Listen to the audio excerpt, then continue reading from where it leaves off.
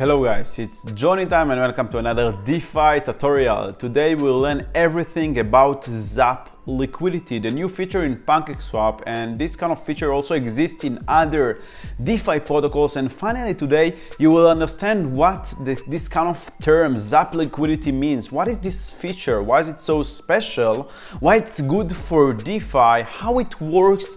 And what are the risks with Zap Liquidity? So all these kind of things we're gonna discuss in this tutorial and learn. So I hope you're excited as I am, and without further ado, let's get started.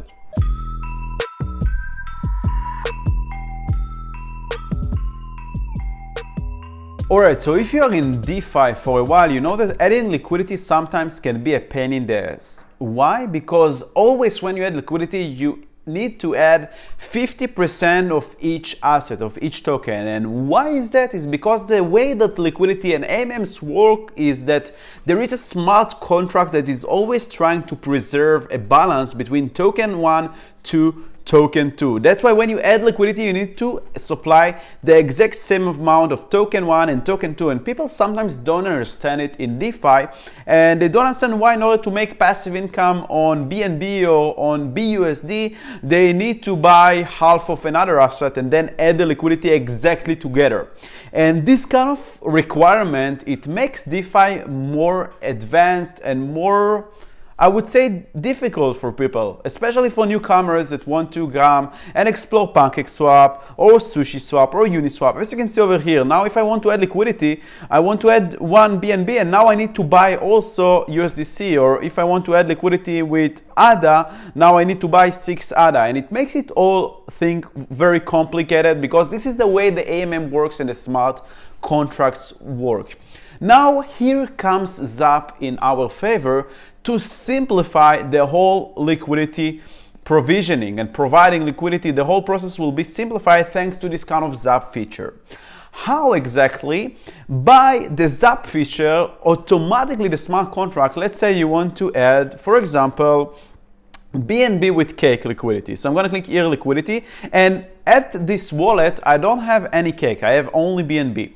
So in the past, if I want to add liquidity before the Zap feature, I would need to go to trade, to swap, and then swap some of my BNB tokens to cake, to the exact 50% amount. Let's say I want to provide 0.02 BNB. Now I need to think how much is it in cake, buy cake tokens, then I need to supply the liquidity. But now, thanks to the Zap feature, I can just try 0.04 BNB, and I don't have cake. So what does the PancakeSwap does for me? What kind of feature it is?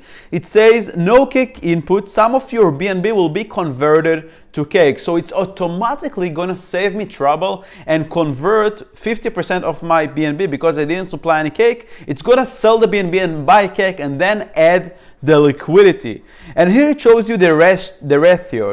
You have 70 cake per BNB and 0.014 BNB per cake. This is the current price ratio in the liquidity pool, in the smart contract, of the liquidity of BNB and cake. And this is our show of the pool. So if you are here in PancakeSwap for a while, you're already familiar with these kind of terms. If not, make sure to watch my other videos about PancakeSwap, subscribe to the channel for all this kind of awesome educational content.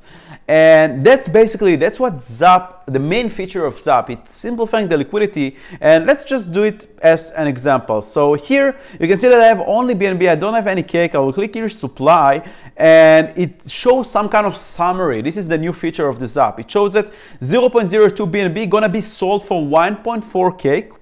And then the pool will be 0.0199 BNB with 1.4 cake. So this is the transaction. That's what it's going to do. 2 actions: sell BNB for cake and then add in liquidity BNB with cake. Quite simple, quite nice. So this is the main thing about Zap. Also, it also helps you remove the liquidity. So if you want to remove the liquidity, you can choose to remove the liquidity. Let's say you have $100 of BNB and cake, you can remove it to only cake or to only BNB. The exact same thing, but reversed.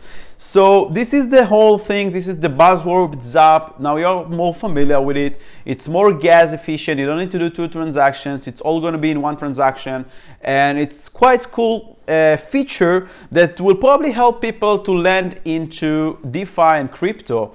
The problem with this feature is that sometimes people are not aware of the fact that 50% of the tokens are going to be sold for the other tokens. So in my opinion, this kind of alert message needs to be a bit more like, I don't know, reddish or big or bolded, because people might not know that by clicking here, 50% of their BNB going to be converted to cake. So this, in my opinion, one of the risk of Zap Liquidity is the lack of knowledge of people. That's why it's good to watch these kind of videos and understand how the things works behind the scene.